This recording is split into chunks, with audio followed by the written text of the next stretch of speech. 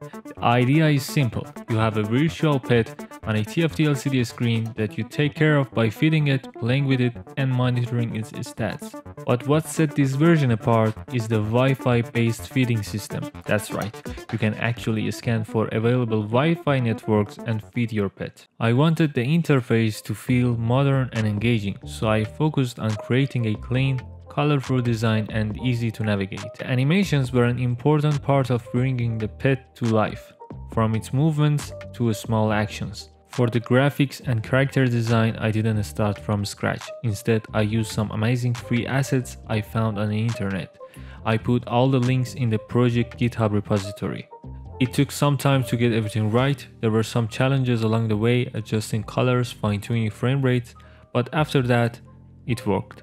Huge shout out to the creators, their work made it so much easier to bring this project to life.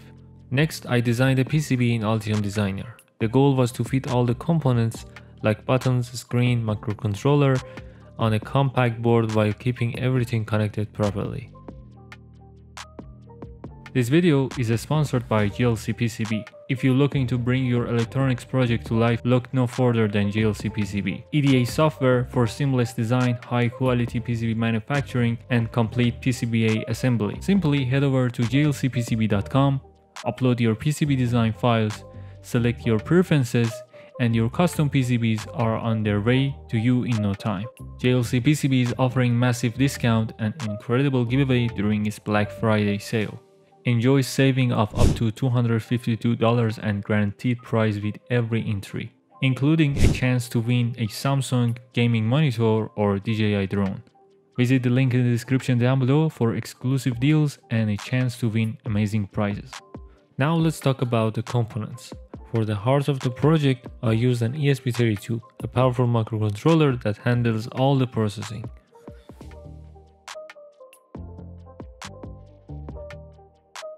Our Tamagotchi should be portable, so I added a TP4056 for charging the battery.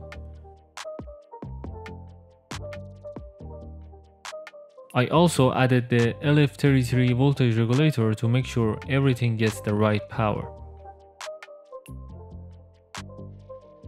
For the USB connection, I went with a CP2102 USB to UART chip, which is reliable for cellular communication. The TFT LCD ST7789 screen is what displays everything, giving the pet its personality. I also included some micro switches for the buttons, a buzzer for the sound effects, and the WS2812 LED for lighting up the pet's mood.